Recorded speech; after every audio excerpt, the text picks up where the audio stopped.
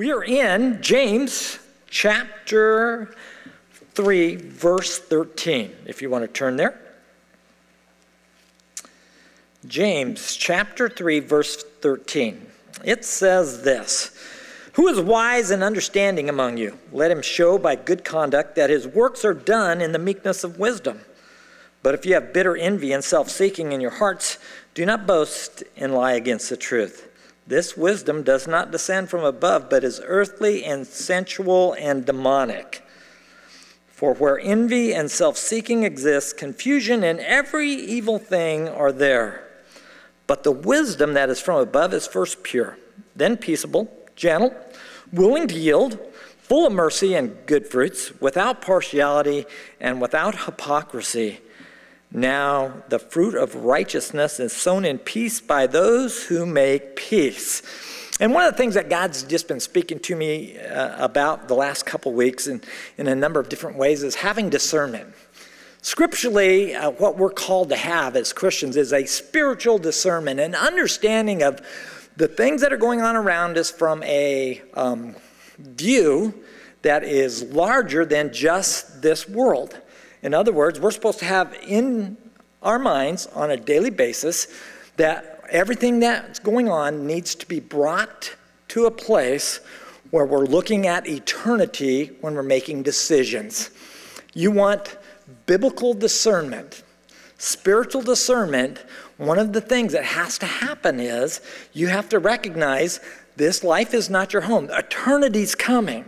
And your decisions today should be based upon how is it going to affect eternity, my eternity and others' eternity. And when you begin to get that concept in place, then how you live your life begins to change drastically. Your peace, your joy, your hope, it comes pouring in, because then it's not about what's happening to you at this moment. It's about what's going to happen to you when Jesus comes. And he's coming later tonight, maybe early in the morning. Just kidding. Well, I hope I'm not. I hope I'm not prophesying that, because no man knows the day or the hour, and so I don't want to get in the way of Jesus coming. But we're told to expect him today. And in that expectation, there is certainly an awareness that should be happening in our hearts that says, wait a minute, everything that's going on right now doesn't carry the same weight of, in our world right now, there's a lot of things that are going on that aren't right, that are a mess, that truly it's disappointing. It's almost hopeless in many ways. You look what's going on and you just think, wow, is it dark out there? When you have in mind as a Christian eternity, you go, oh, all of a sudden you have hope, because you go, oh, Jesus is coming back tomorrow. There is a hope for what's happening in our world for us as Christians that go beyond the current conditions we're in. And that's really what I wanted to, actually, if I was going to title this message, it would be Discernment. Don't leave home without it. And actually, you better have it at home, because if you don't, your wife or husband will let you know. Philippians 1:9 says this: "And this I pray, that your love may abound still more and more in knowledge and all discernment, that you may approve the things that are excellent, that you may be sincere and without offense till the day of Christ." And there is an encouragement for us to begin this process of allowing God to give us really his mind, to think his thoughts after him, to look at what's happening in our lives, the good stuff and the bad, because it's true. Good stuff and bad stuff happens to all of us. There's a verse from Philippians 4:13. It says this: "I can do all things through Christ who strengthens me." Don't you love that verse? Now, the context of that verse is Paul saying, with much or little, with good stuff or bad stuff happening, I've learned that God's the same in the midst of those events. And if you're going to have spiritual discernment, if you're going to have wisdom, then you have to view the events that are happening in your life from a different perspective. So if you go to the book of Job, and I encourage everyone, if you've never read the book of Job, you need to read it. It's one of the most impactful books you'll ever read. It really begins to help you see what God wants to do in the life of a Christian. Because Job is a guy that God's bragging on. Have you noticed my servant Job? A righteous man. He always does what's right. And after the Lord says that, the next thing you see about Job is he loses everything that he has. His kids get killed. He loses his health. He's sitting naked, scraping his oozing sores on his body in the ashes of his house, with his wife walking up to him saying, Job, curse God and die. Man, that's hopeful. Yeah, I mean, it sounds like a guy that's got it all together. And yet, Job's response was, though he slay me, yet will I follow him. And that's a great response. That's an absolute right response for someone that has an awesome spiritual discernment. That God's bigger than this moment. That eternity matters more than what's happening to me right now. Now, here's the deal, though. And here's why Job is so good. For the next 20-plus chapters, Job whines like a mule. Oh, God, why was I ever born? It would have been better if I would have just never even been born. My life is a wreck. And Job has some friends that are knuckleheads. That's the nicest thing I can say about them. Actually, at the end of this whole process that God's doing in Job's life, God tells Job, now, Job, you need to go pray for your friends or I'm going to kill them. Because they gave really, really bad advice. But all of that time is God doing this work in Job of making him understand eternity. And so after Job whines for a while, the Lord says to Job, Job, come here. I need you to listen up, Bucky. That's in the original Hebrew. And he goes, you tell me how this happened. How were the skies created? How were the stars created? How does the winds work? And he just keeps asking question after question after question that is obviously beyond Job's understanding. And at the end of that, Job says, oh, Lord, I hear you. And God says, no, you don't. No, you don't get this yet. You need to understand, I'm God. I've got this plan. And so he questions him for a while, and then Job says, God, I heard of you with my ear, but now I see you. I get it. God goes, awesome. And Job, by the way, I'm going to restore everything. But he loses it all again, by the way. He ends up dying. Because this life is not what it's all about. And that's what Job finally gets. And for us as Christians, if you're going to be a discerning Christian, a wise Christian, someone that's living with wisdom that affects lives, that has the power of God behind them, then you have to know this. Everything, the good and the bad, that goes on in this life is part of God's plan for eternity.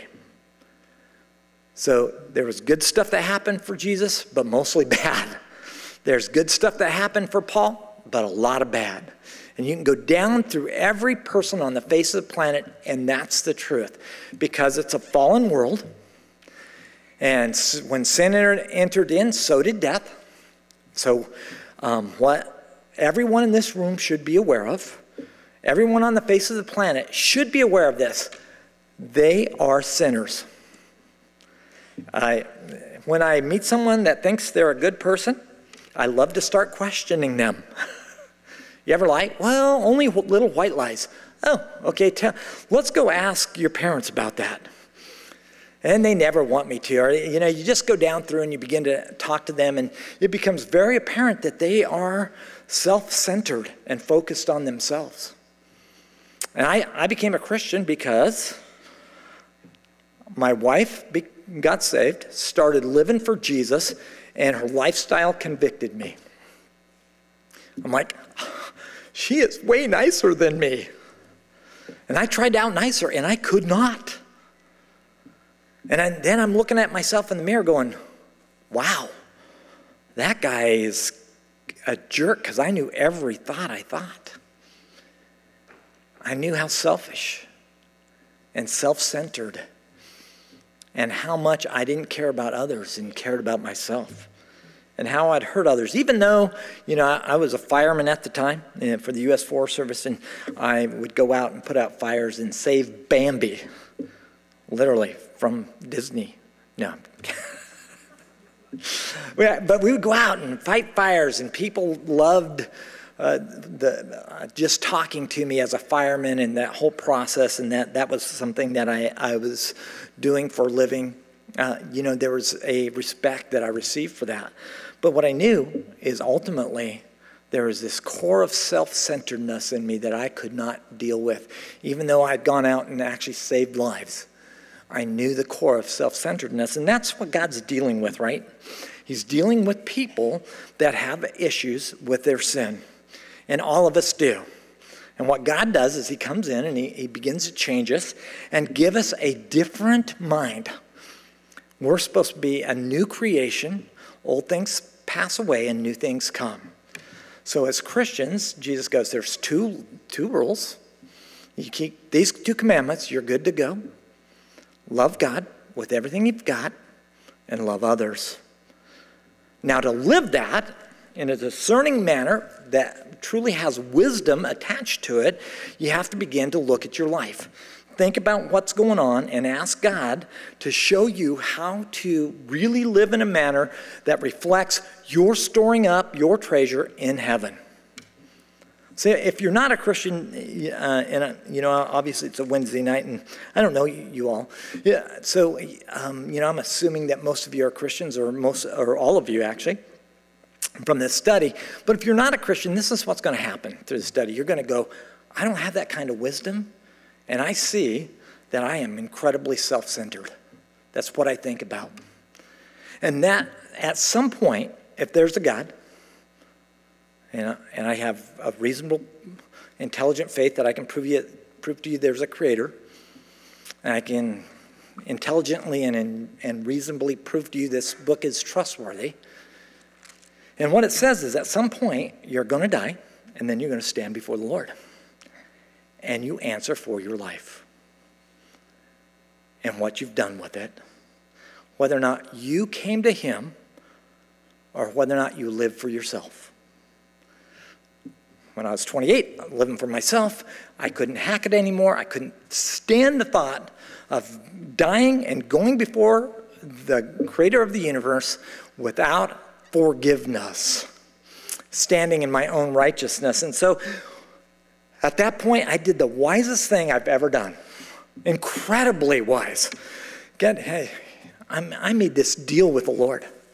It's right out of Scripture. Actually, I went and talked to a pastor, and I said, what do you have to do to get saved? And he goes, well, here's the deal. The Bible says, if you will give God your life and mean it, he'll take your sin and throw it as far as the east is from the west, and he won't remember it anymore, and you will become a new creation. And he goes, and your life is going to change. Well, I had drinking and cussing and sex and all kinds of stuff going on in my life at that point, and I'm sitting there looking at myself, and I realize, wait, something needs to happen here, because I don't like this person I am.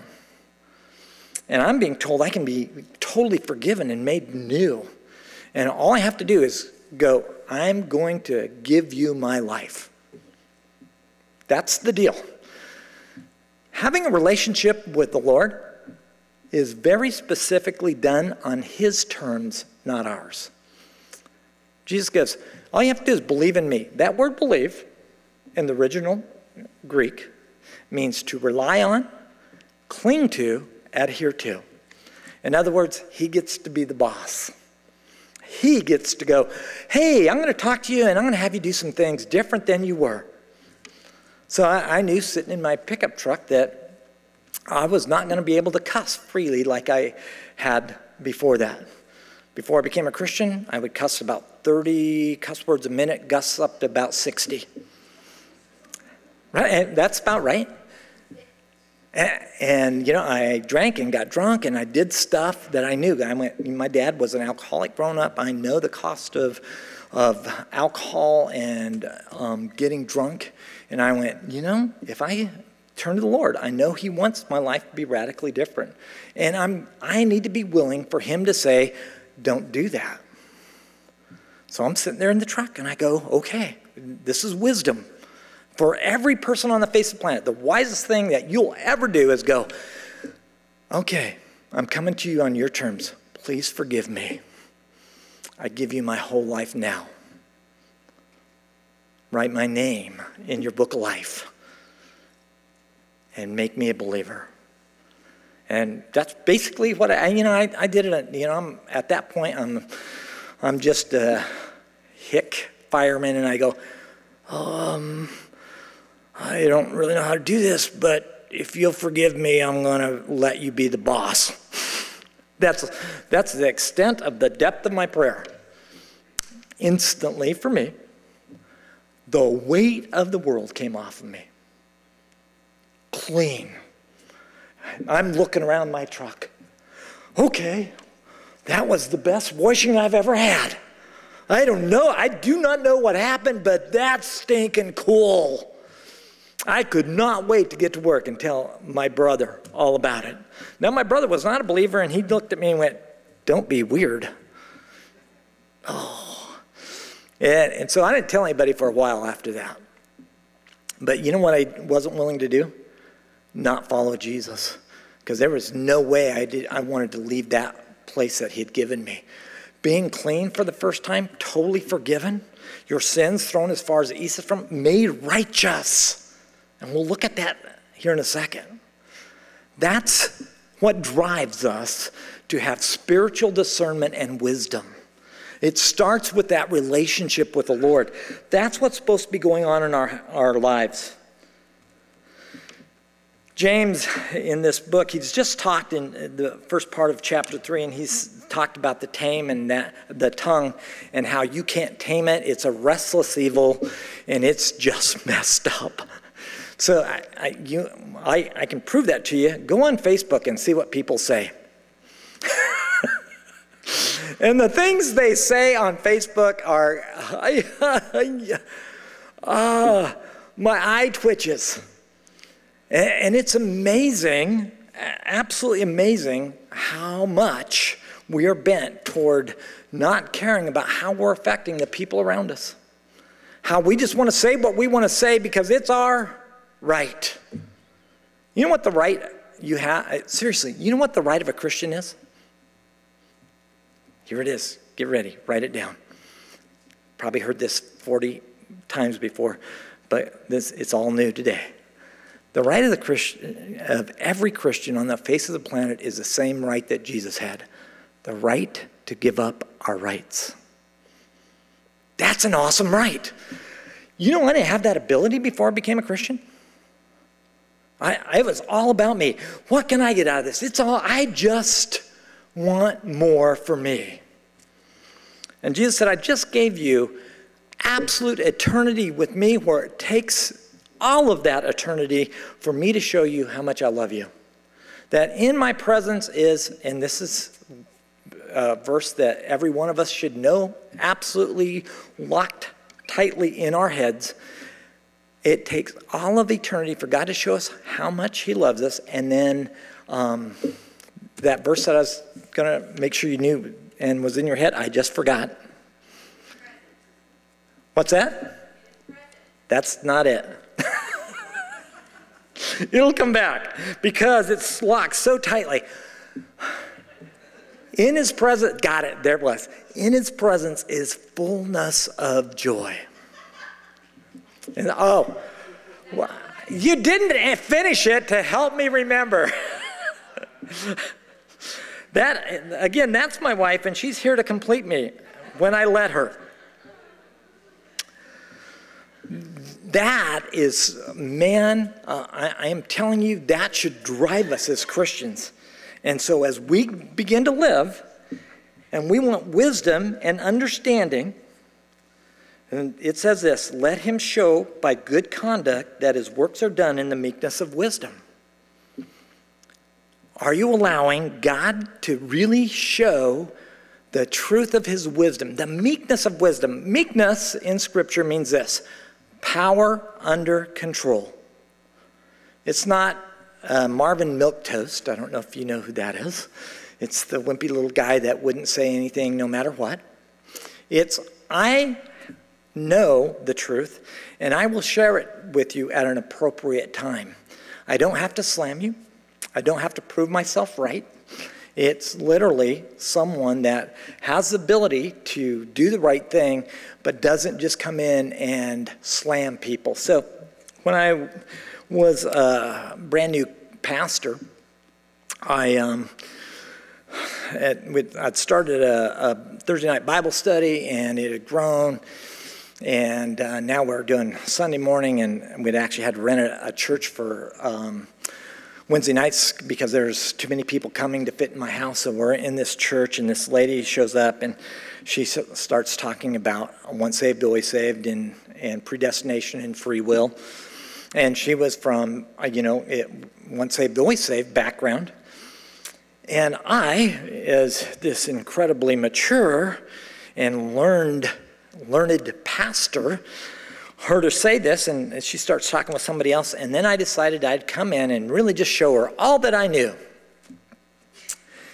And as I'm talking, I can just see it happening, and I still, every time I remember this, I just want to slap myself in the back of the head about 50 times, because I just overwhelmed her. And I wasn't reaching her, I was just proving my point. She wasn't understanding, she just had no answers to it, and all she knew is this guy came in and slammed her and what she thought was the truth and what she had been taught. And there was no wisdom in it. There was just an ability to tell the truth without any love. And what God wants in our lives is something different than that meekness. That ability to look at the person and go, what's best for them? God, show me how to reach out and touch people. So often people go, I really don't know what to say to people. Ask the Lord. How do you witness to somebody? Care enough about them to tell them the truth in love. Look at them and see the value that God's placed in them. Those are the things that are supposed to be going on. Here's the deal, though. Actually, this is from 1 John. John is just encouraging, as he's writing that book, John is encouraging believers to really have love. But you have to have a mature love. And so he writes about 3 different maturity levels. And he says there's babes, or children, and then he says there's young men, and then he says fathers. And when you're a babe in Christ, actually Hebrews 5:13 says this: anyone who lives on milk, being still an infant, is not acquainted with the teaching about righteousness, but solid food is for the mature who by constant use have trained themselves to distinguish good from evil. And so when we get saved, the first thing that we know is, I'm forgiven, and you need to get saved too. And so we come in and we start sharing that with people. And I shared that with a number of people that I was so forceful with this new truth that I had that they didn't talk to me, some of them, for 5 or 6 years. And you know what they called me? One of those self-righteous Christians. Because I had truth, but I didn't have love. I didn't have maturity. I had this deal where I'm a kid. I know that I'm forgiven. I love the salvation that God's given me. But I didn't have the ability to look at people and love them and care about them and really look at what's happening so that I could be discerning about how I brought the truth of God's love to them. What you see in 1 John is the second level of maturity is called young men.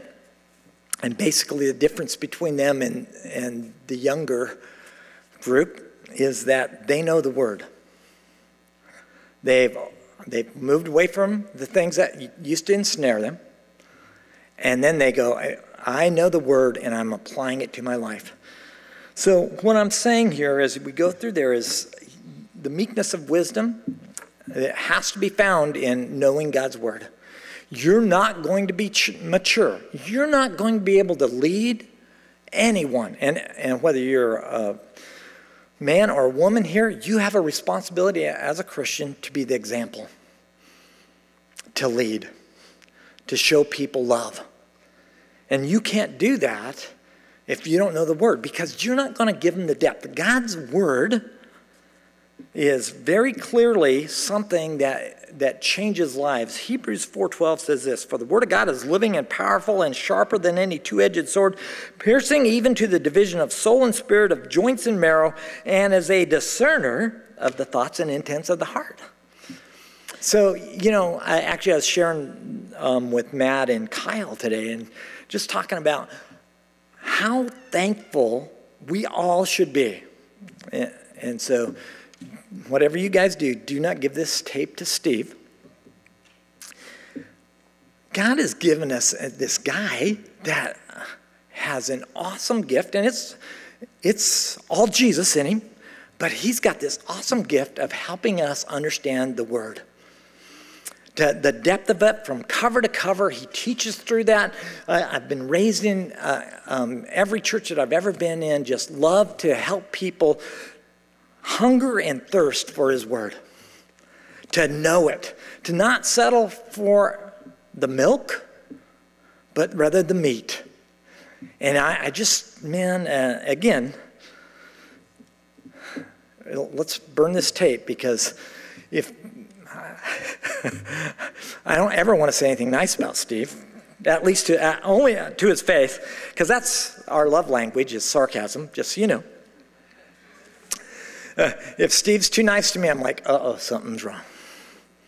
Yeah, have you ever noticed he picks on me a lot here? That's because that's how we love each other. That's how we know. And I like that, and we try not to take ourselves too serious and all that stuff. There's a process in that. But honestly, I can't even tell you how thankful I am for having had men around me that made me hunger and thirst for his word. That literally went, I need to know this, that I saw him apply it. When I first moved here in 1990, I became an elder. And I'm a young guy, and God's doing a work through our lives as we moved up from California, and people are starting to come to the church, and so it gets bigger, and we have to do all the stuff that you do to set up a new church, and then we make a board, and it's me and Steve and Marty. And so I'm on the board, and when Steve's gone, I end up teaching, and so I'm known, and there's stuff going on in the midst of that. And so some lady comes up to me, and she says, "Hey, I have this question." And it was about finances. And I had just read a chapter in the Old Testament, and I gave her that chapter and went, "Well, this is what the Old Testament kind of says about this." And I see her light up, and I see her run off, and the Holy Spirit's going, "You didn't ask me, did you?" And I know I'm in trouble, seriously. I went running. I didn't know what I'd done. I just knew I hadn't done the right thing. So I go to Steve and I go, I gave this lady this advice. And he goes, here's the verses that you should have looked at. And he did it so nicely. "You stupid idiot," he said. No, he didn't say that. But he's looking at me like, what? Here's the verses. Okay. And then he looks at me and goes, "Go fix it." All right. So I went to fix it and went, "Hey, I am really sorry. That was bad advice." And unfortunately for me, she was already bought in, and she didn't care what I had to say. I'm like, "Please listen, please." And off she went and did my first advice to her. And how did that go? Not well. It was because I hadn't thought it through. I didn't have the depth of God's word. I gave an answer before I really checked to see what God had to say. Don't give answers before you check with the Lord in his word. You know, sometimes people go, well, I really feel like the Spirit's telling me. I just had someone do this. I really feel like God's telling me this person's right for me. Are they a believer? Well, they're going to be. Let me hit you.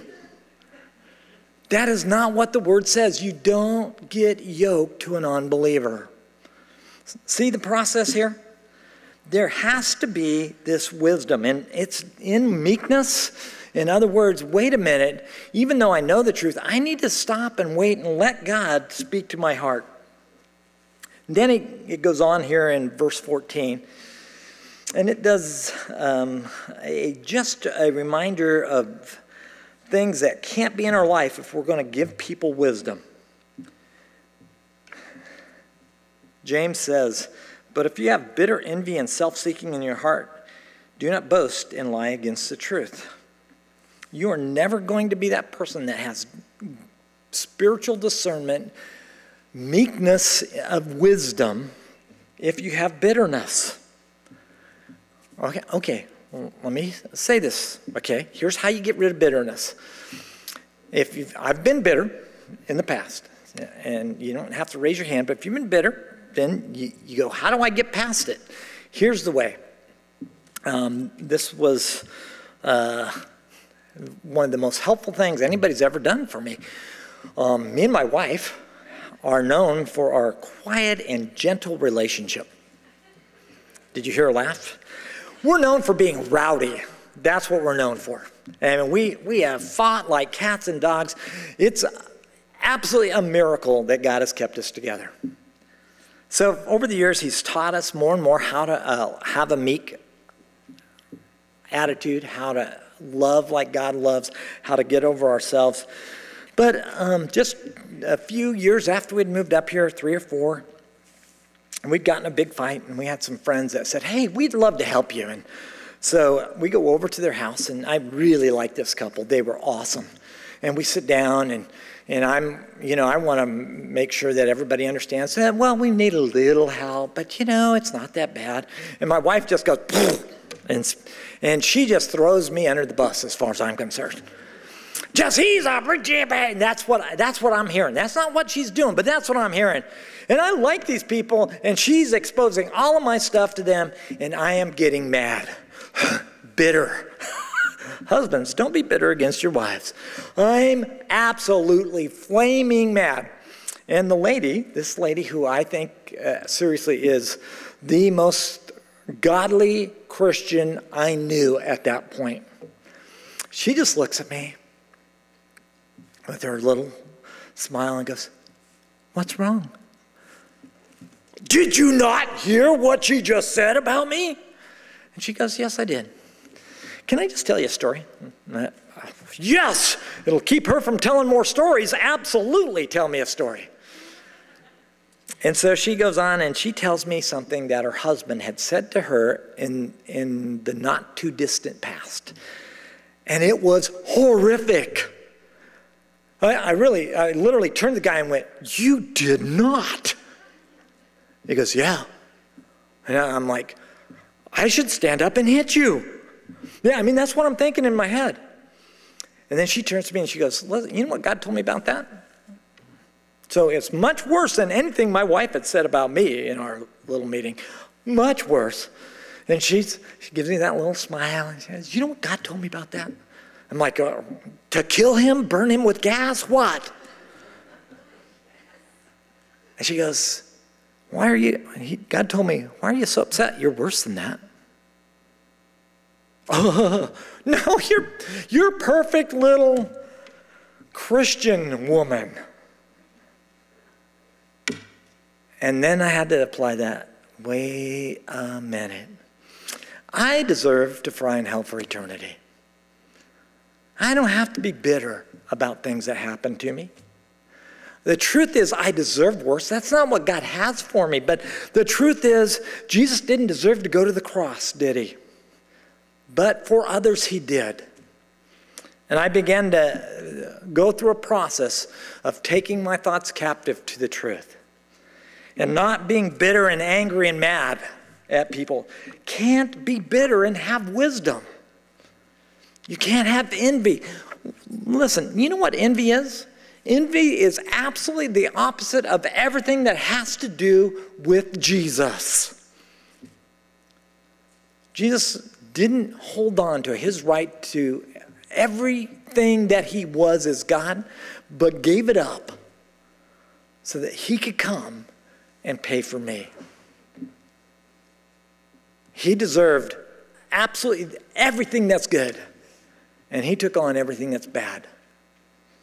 And so if I see somebody with something that I don't have, I need to go, man, God, thanks for giving it to them. I'm glad for what I have.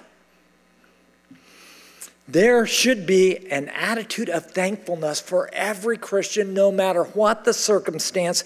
And I understand that sometimes the circumstances are bad, like Job's was, and that's why I mentioned Job to begin this study. So Job whines for 20 plus chapters. And sometimes we need to just go through the process of going, God, what is up? But ultimately it's this: it's a fallen world. The world's fallen. Bad stuff happens in this life. And if you're just trying to fix this life, then listen, you have no joy, you have no peace, you don't have hope. Because again, Job had everything restored and then died anyway. Because the world's fallen. When sin entered into the world, so did death. So there should be something that tells us bitterness and envy and self-seeking is something that will destroy every good work that God wants to do in my life. It will make me the guy that has no depth, that is nothing but living on milk. It's all about me and my salvation. And it is. You can be a Christian and it can be all about, God save me, that's awesome. But that's not where he wants to leave you. He has, Ephesians 2:10, a work plan for you that he's prepared beforehand for you. And it is to go out and touch lives, not to be successful, not to be married and have a happy family. You may get all that, but that is not what you're here for. You're here to be a light and salt, an example to people about the love of Jesus. And guys, you need to be excited. The world is dark now. It sees itself as enlightened, and it is so incredibly dark that it's easy to be a light. The greater the darkness, the less light you need to make it look really bright. And you just begin to stand. And you can't look like them. It can't be about you. You've already gotten everything. When he paid for your sin, he gave you his righteousness. Remember that, because that's going to be on the test later. Can you guys hand out? No, I'm kidding. It's important to be in that place where you have the fruit of his righteousness, and that fruit is, I'm set free from this life. I'm now a citizen of heaven. And I'm going to act like it, and I'm going to live like it, and I'm going to give advice like that. I'm going to point people to Jesus, not to this world. You can't do it if you have that self-seeking in your hearts. Do not boast against and lie against the truth. And there's whole groups of Christians that are telling you need to be healthy, wealthy, and wise, and you just need to go pat them on the head and say, you'll grow. Because sooner or later, they're going to face death. Sooner or later, they're going to face trials. Jesus says, just like me, you're going to go through trials. Every Christian is going to go through trials. It's a fallen world. It's okay. He's got it. He knows the plan. You can know that he's waiting for you. You know, the moment every Christian's supposed to be waiting for is that moment when you are standing before him and he goes, hey, well done, good and faithful servant. And, you know, in my case, I go, I know it smells like smoke, but I'm forgiven, right? And that's all I care about. I stand before the guy that loves me, that's never left me. And I just go, thank you for forgiving me despite me. Thank you that you called me and I answered. That's who I rely and trust and cling to. The other wisdom, it says in verse 15, it does not descend from above, but is earthly, sensual, and demonic. So every time you hear people getting you focused on yourself, you know what that is? Demonic. You know, when I talk to people all the time and going through different circumstances, there are hard circumstances in our life. And I do not point them to themselves. I point them to Jesus and I point them to others. Because when they get outwardly focused, the joy comes. They see their use. They see the hope of eternity. When I just encourage them to stay in this place where they're self-focused, and you know, there's lots of worldly wisdom that says you need to love yourself, you need to take care of yourself. Yeah, actually, my wife left me because I said these words to her. I learned it from the U.S. government, sent me to a class over a weekend, and here's what the class taught me. Very specifically, I cannot take care of others until I take care of myself. So I came back and went, I love that.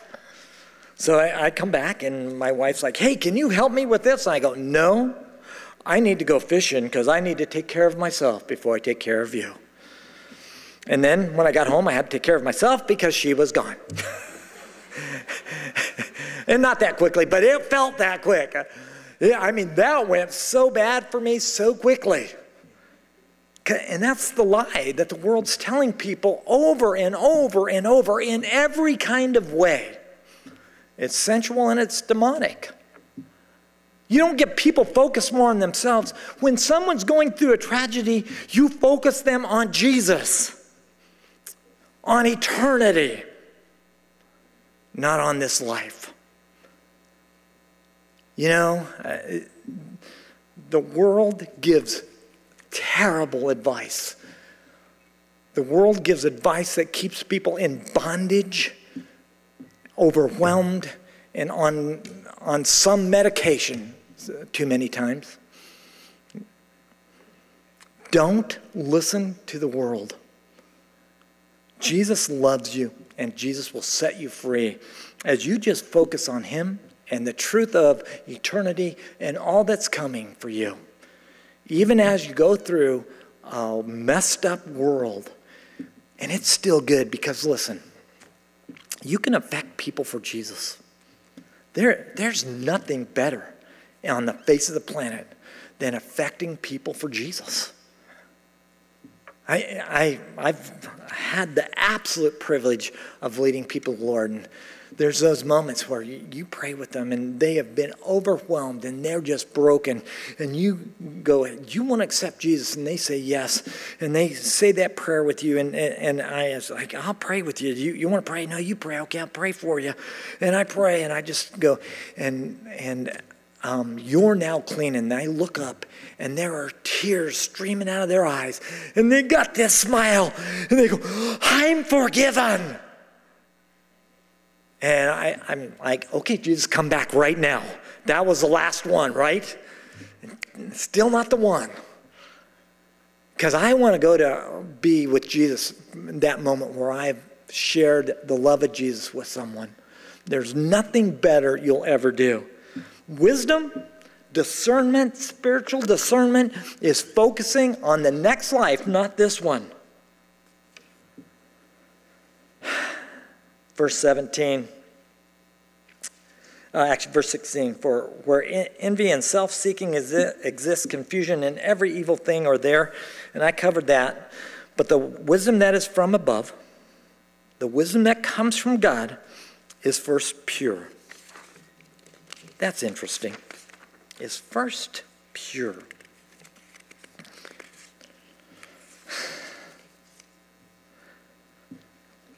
James 4:8 says, draw near to God and he will draw near to you. Cleanse your hands, you sinners. Purify your hearts, you double-minded. Can't be double-minded. The wisdom that's from above is first pure. This is what I know. People have hope in one person only. You can't ever, as a Christian, and I've heard guys of major denominations say it's okay to accept other religions. We're all the same. God is the same for the Muslims. He's the same for the Mormons. He's the same for the Christians. And I just want to say, not so. And I want to whack them.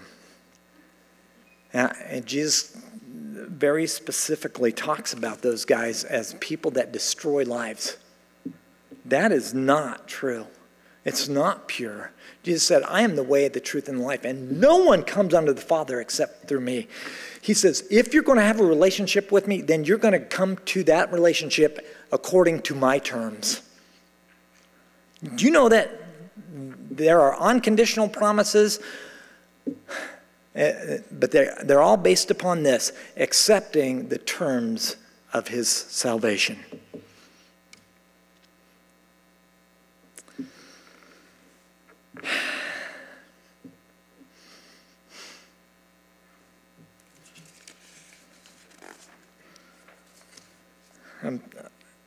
I'm running out of time. I'm seeing what I want to do and what I don't want to do. John 5:24 says this, most assuredly I say to you, he who hears my word and believes in him who sent me has everlasting life and shall not come unto judgment, but is passed from death to life. Matthew 9:13.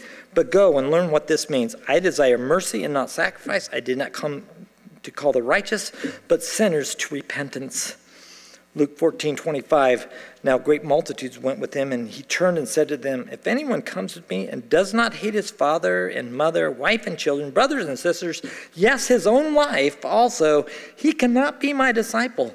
And whoever does not bear his cross and come after me cannot be my disciple. For which of you, intending to build a tower, does not sit down first and count the cost, whether he has enough to finish it?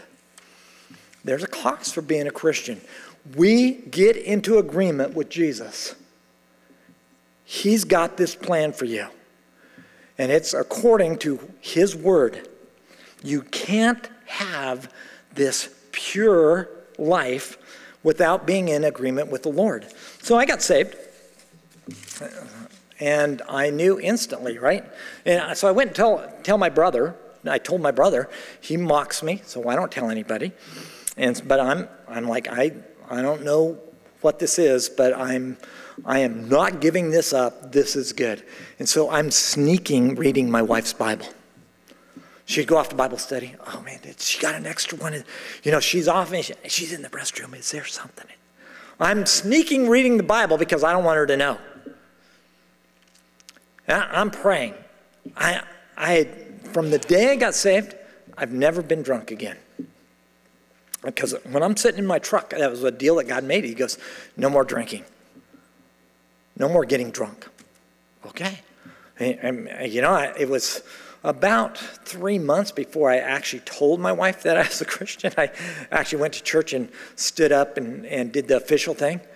But those 3 months, she came home from Bible study once, and she goes into our closet and comes out and looks at me. She had that weird look. Where's your Playboys?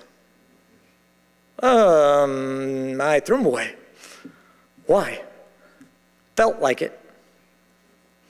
And it's true. God goes, hey, throw those away. All right, I'll just throw these away. It began to change me. My cussing went from 30 to 60 cuss words a minute down to 2 to 4. And it was just going down. God began to cleanse me because I'm in agreement with him. I'm still matter of fact, I just was about to lie. I know that I'm a bigger sinner today than I ever knew I was then. It's not that I'm not a sinner now. I'm worse than my awareness of how bent I am toward being selfish is way more complete today than it was then. Just because I don't know the last time I cussed, I don't know the last time I drank, I don't know lots of things. I don't know the last time I lied, whatever. Does that make me righteous at all? Not a bit. Nothing. No. I'm sitting talking to, actually this last weekend, I got to talk to some people that don't know Jesus. And you know what I left them with? That guy thinks he's a bigger jerk than I am. And I say jerk, but that guy thinks that he is a bigger mess than I think I am. That guy thinks he needs Jesus worse than me. Because that's exactly what I think. I think I need Jesus more than anybody in this room. That ought to be all of our attitudes. That you need Jesus worse than anybody you know. That's the process of allowing this wisdom that is first pure. It's really pure. It's, God, I'm allowing you to change me. It is not being completely free from sin. Because if you go through 1 John, what you see is John goes, if you say you have no sin, you're a liar. And I think in the original Greek it does stinking liar. You're a big fat liar. It's an issue. But I can be allowing God to come in and empower me and change me, and I can have victory in the moment and in the day. Jesus said, listen, my deal is I get to run your life. No one's more important than me. That's the deal of salvation. No one's more important. Not man's wisdom, my wisdom. And that's why we're supposed to know this. Wisdom is peaceable. I really like that. Romans 12:18 says, if it is possible, as much as it depends on you, live peaceably with all men. Okay, Christians, let's be mature, and we're going to have this wisdom, this discernment, this spiritual discernment where we've grown and we really get that it's all about Jesus. In 1 John, as John goes through and talks about maturity, he goes, fathers, this is what fathers know. They know the one who runs their life. There's just this simplicity of, it's all about Jesus. It goes beyond the simplicity of getting saved. It's all about my salvation too. It's all about Jesus. Not about my salvation. It's about the guy that gave me that salvation. That brings me to that place when I deal with people. Listen, as we get to share with people, what's supposed to happen is there's supposed to be some peace that comes with that. Titus 3:1 says this, remind them to be subject to rulers and authorities, to obey, to be ready for every good work, and speak evil of no one. Be peaceable, gentle, showing all humility to all men. There is nothing worse than Christians that aren't able to show people that God will meet them right where they're at. Christians that give off a flavor of, my life is better and you need to come and be like me. What they should be saying is, God can come in and meet you right where you're at. Right where you're at. You don't have to clean up. We want sinners here. Well, because they fit right well with all of us. But people that don't have a relationship with Jesus, they're in the midst of just some messes. That's exactly who I want here. There's been a number of occasions, we have 1,000+ people coming on a Sunday morning, and I don't know them all, and then I get to know some stuff, and I meet this couple that, and this has happened a number of times. I meet this couple, and I find out they're not married. And so I say, oh, you're not married, you need to leave the church. Is that what I do? Absolutely not. What I say is, hey, I got some verses for you. A couple things to think about. You guys should go look at these, pray about it, come back and talk to me. Because I need to meet them where they're at. And almost in every occasion, I think it's like 90%, absolutely. They come back and go, hey, we should get married. Hey, that's a great idea. Well, how do we do that? Well, so, what do you think God's telling you? Well, we're really not supposed to be doing certain things, and we are. I said, what do we do? I said, well, it's better to marry than burn. They go, yeah, that's right. I go, you need some money to go up to Idaho. That's what I say. Well, yeah, all right, we'll go do that.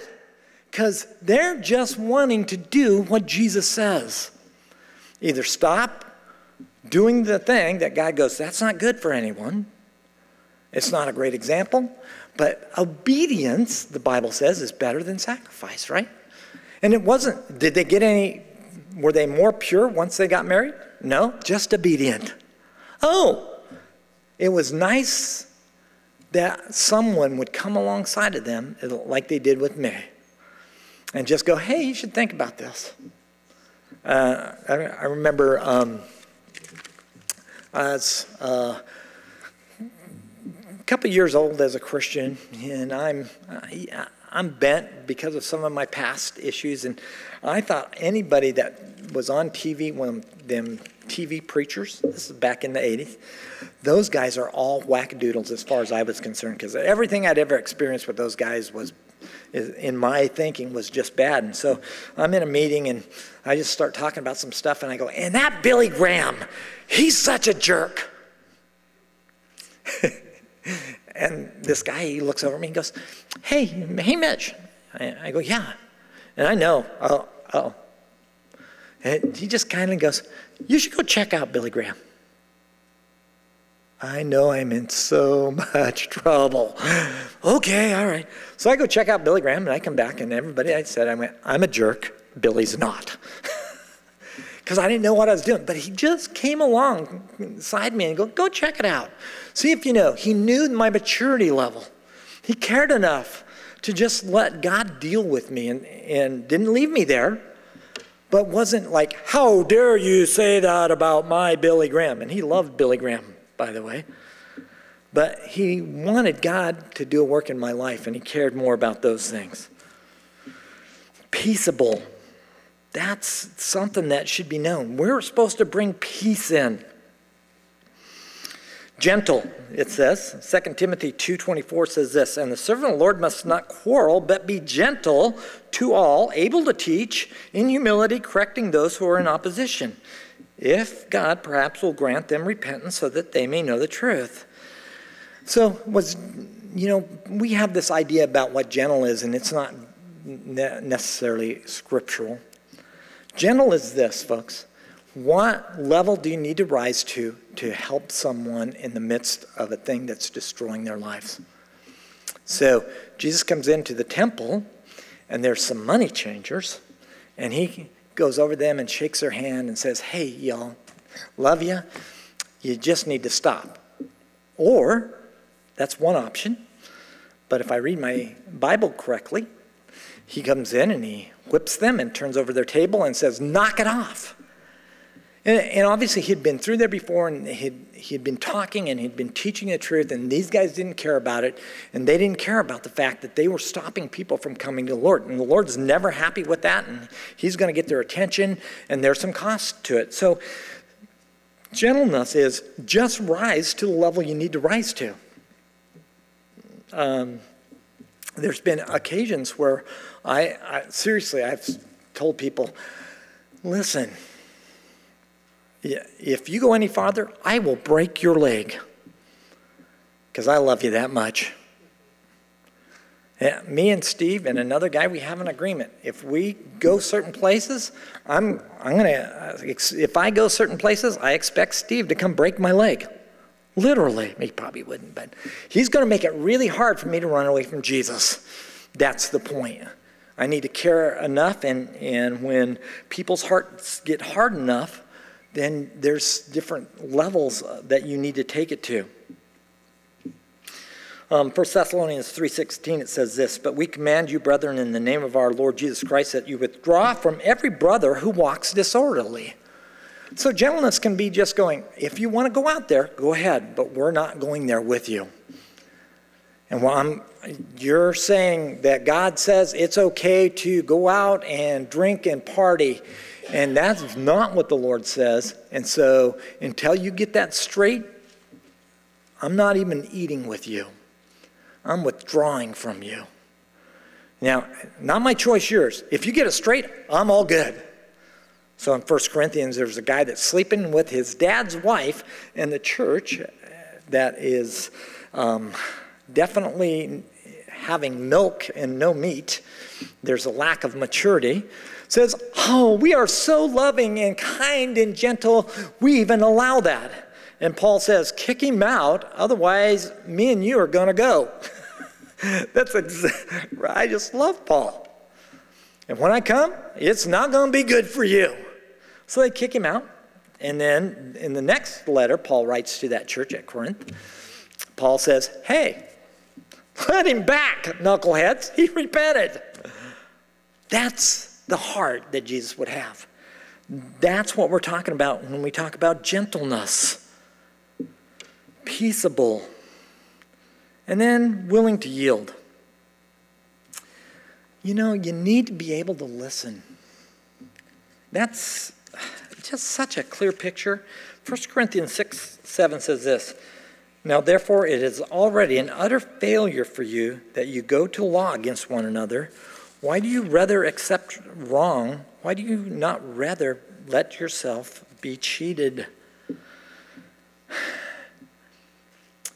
Our picture that we give to the world needs to be the one that literally says, I'm willing to be taken advantage of. I shouldn't be out there suing other Christians because they didn't treat me perfectly. Again, how do I deserve to be treated? How I deserve to be treated is I deserved it, fry in hell for eternity. What does God want to do? Well, he wants to love me. But my attitude is, I have eternity. I can't wait to get there. This life is not what it's all about. I'm not consumed with, hey, how dare you treat me like that? Now, the test of this, willing to yield, is driving. Right? When someone cuts you off, what's your response? How dare you cut me off? One of the, I have a number of these stories. The first one was someone was cutting in the line in a supermarket. I hate to stand in lines. It's like my worst thing. And so this person comes and stands in the line, and I'm ready to go just throw down. And I have justification because there's someone else in front of me, so I can say I'm protecting others. and God just talks to me and goes, I don't think you love them. I don't think you're trying to do the best for them. And so I stop and I get my heart right. And then a few years later, I'm driving up, not Clearwater, Columbia Center, to a hockey game, and a guy stopped in the middle of the road, and he won't get out of the way so I can get around and get through the light just because he wants to turn left, and even though there's no room, he's just going to block the road. And I'm watching this, and I'm watching it, and all of a sudden I'm throwing my car in to park, and I'm starting out the door, and Marcy's grabbing me because I was literally going to go snatch him out of his car. And it wasn't cuss words. It was certainly things that the Bible says don't call someone a fool or say rock. There were issues in my heart for sure. But it was, Mark's like, what are you doing? Oh, yeah, maybe this isn't good. And God was showing me this attitude in my life of, how dare you get in my way? That's never something that has a wisdom or a discerning heart. It's not peaceable. It's not gentle.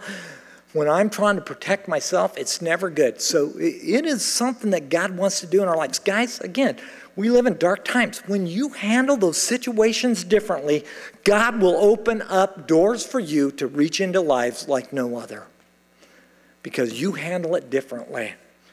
And they wonder, I got saved because I watched my wife not handle those situations the way she always had. How did she do that? That is not her. It's her, but it's a better her. It's a nicer her. It's someone that's other-centered and not self-centered. That's what God's doing when he allows us to have this pure wisdom. Willing to yield, full of mercy. If you're going to err on the side of grace. If you're going to err, don't err on the side of harshness, err on the side of grace. And after you've erred on the side of grace for a while, then you want to do a little truth in love. But I'd much rather err on the side of grace. You know why? I need a bunch of that. With the same measure you use, it will be measured back to you. So I really do want to just show a little grace. And because I'm going to be that guy, and I have been that guy that's cut you off. A few years ago, Nelson, my awesome brother that was trying to cause me to stumble, sees me on the road, and I don't recognize his car. I'm not paying attention, and he comes in and cuts me off. And seriously, I didn't even know that it was him. Never occurred to me. I just know this guy cut me off. And he comes to church the next Sunday and goes, "Hey, sourpuss." "What?" "I cut you off. You should have seen the look on your face." "Oh, jerk. You hate me. You caused me to stumble. And maybe I need to watch my attitude," right? That's the deal. Without partiality and without hypocrisy. There should be a truth that I'm, again, the guy that is needing forgiveness, and that's why I forgive it. I'm the guy that needs love and understanding, and that's why I give it. I'm not the high and mighty Christian that has it all together. I'm the guy that is loved by the Lord, even though I absolutely will do just incredibly self-centered things and have to repent on a daily basis. I was sharing with the guys on Tuesday morning, there's some things that I do with the Lord, man. There's some things you need to be doing with the Lord. And one of them is every single day, get right with him. Every single day, you make sure that you've bowed your knee.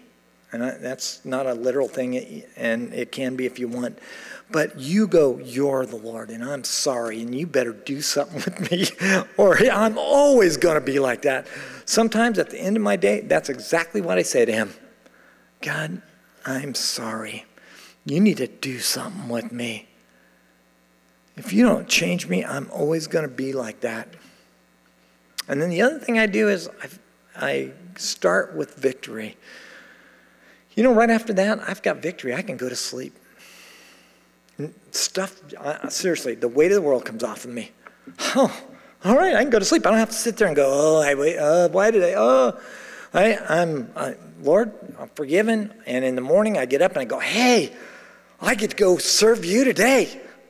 I don't know how it's going to go, but that's my intention." And those two things happen in my life. And I try and make sure both of those things are happening because it's wisdom. It's discernment. I'm looking past this moment. Verse 18, "Now the fruit of righteousness is sown in peace by those who make peace." Interesting. The fruit of righteousness is sown in peace by those who make peace.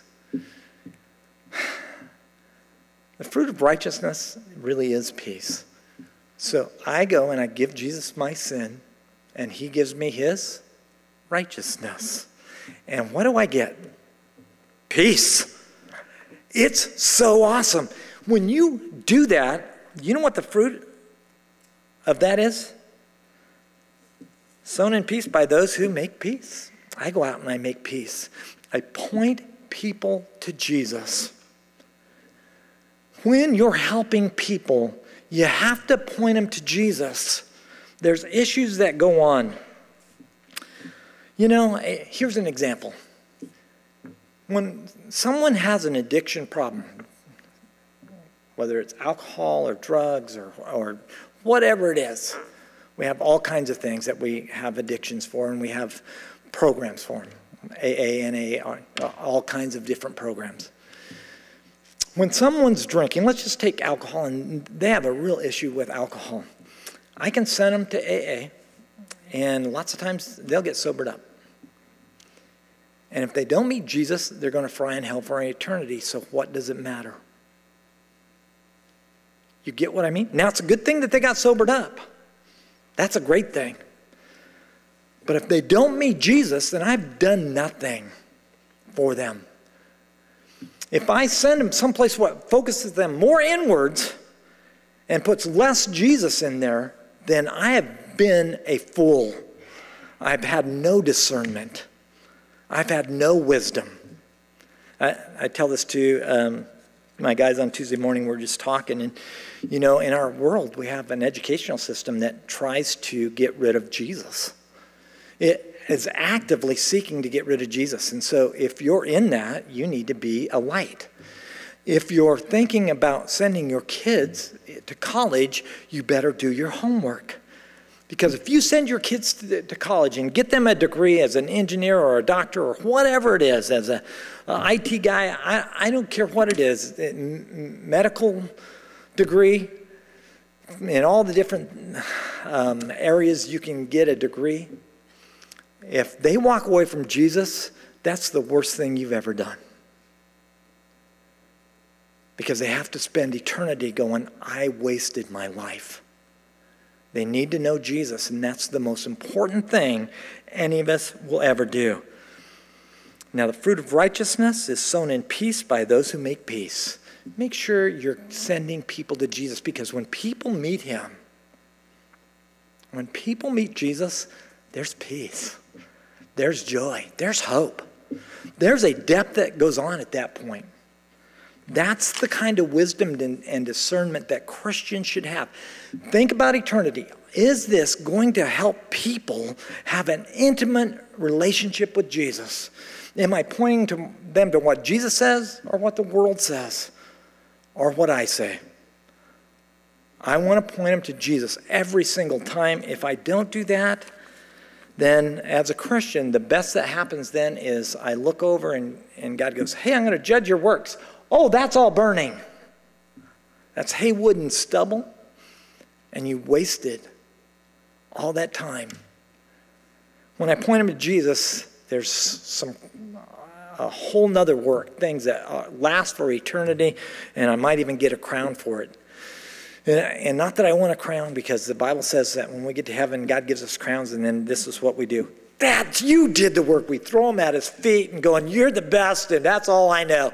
I want one thing, and that's what, seriously, I want one thing, Jesus. He is everything that's good, everything that's true. He's the depth of wisdom, and we don't settle for less. We go to his word and allow it to speak to us. It never changes. It's not any different than it was 2,000 years ago or 4,000 years ago. It's the same truth. We have just enough time to do communion, which is an awesome place to end up. And so if the worship team will come up here, we're going to head for communion. When we take communion, what goes on, and you can come up and take it yourself as we start this, but it's just a picture of getting your relationship with Jesus right. The Bible says, don't take the cup, don't take the bread in an unworthy manner. Don't sit there and go, I'm holding something back from you, Jesus.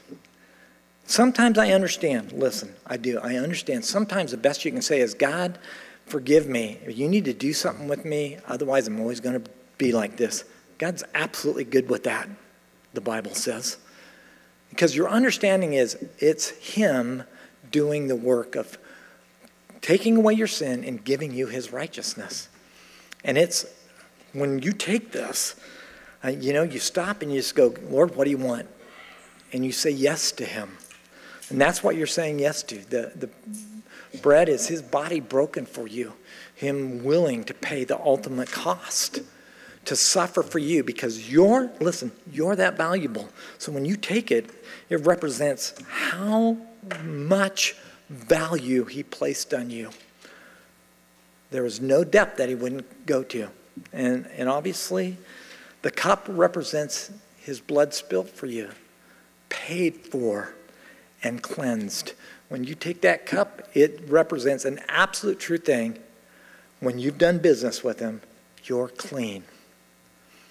And we do it in remembrance of what he's done for us.